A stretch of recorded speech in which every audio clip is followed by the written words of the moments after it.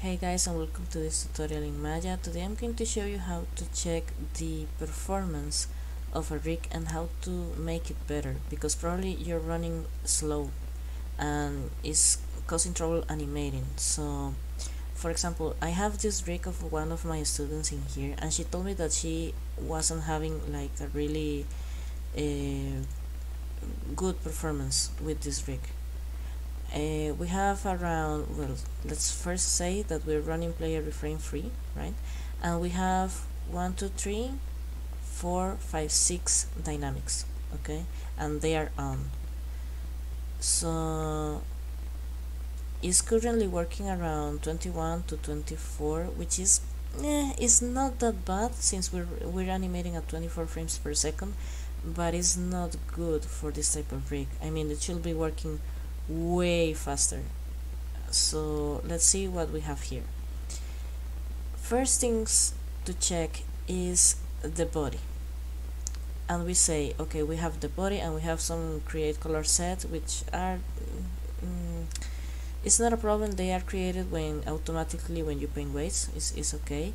A delta mesh to keep better deformations, which is okay. Skin cluster, which is okay, and blend shapes. And we have 5 wrap deformers. She connected the clothes to the body with wrap deformers, which is fine. And if we find out in here in the wrap deformer, we have exclusive bind off in the skirt, but in the rest of the clothes we have exclusive bind on. The exclusive bind on is going to be better performance, but the skirt is a quite complex piece of geometry, so we better keep it off to better deformations. Okay, so seems like pretty much everything. If I go here, we have all the skin clusters, we have wrap deformers. There isn't anything that I can say, yeah, this is a problem, it's causing bad performance in here. So we don't know, and the rig is working fine. I mean, the rig is okay. So we can go to Window General Editors Profiler, and since we have this quite generic animation to test the performance, we can just start recording and hit play. Okay, and we are going to focus in the evaluation. I'm going to hit F, and you can see this bigger stuff like here and here, right? For example, this one, and it says right eye geo shape, right eye geo shape, right? So we have the problem in here. The right eye geo shape is being evaluating quite bigger than, for example, skin cluster, and it's because we have a lot of poly tweak, poly UV, poly map transfer, geometry transfer attributes. Okay, so we didn't found the eyes into the geometry group because they are inside the rig and they have a lattice, which is a problem because well, she told me that she was creating, that wasn't expected, sorry about that. Okay, so we are going to select the eye, and the eye has some construction history. She told me that she was creating UV mapping, and that's a problem because if we have UV mapping history and we have a rig, probably is going to if we go and delete by type non-deformer history, we keep the lattice and the eye is going to keep working correctly, right? But it's probably going to cause issues in the UV mapping. For example, in this eye is okay, is in there and everything is working correctly. But if I go to this one that has transfer attributes in here, and I go to delete by type non-deformer, it's going to mess up the UV here, because we probably were copying the UV from here to here. Let's say, for example, even though we have bad UV mapping in here, and I go and hit play, well, it's kinda better, but isn't doing like great job, right? I can, if I cannot remove the lattice, I can go again and create transfer attributes and have the UI here, and obviously remove this one. Okay, just keep the second one, and let's hit play, and we have 45, 40 something, which is the double of what we have in the beginning. It's not correctly done, but it's quite a solution, right?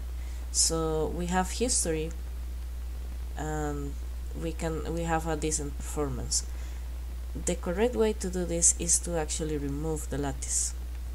Remove the lattice and delete by type history normally, and then create the lattice again, which I'm going to do one by one.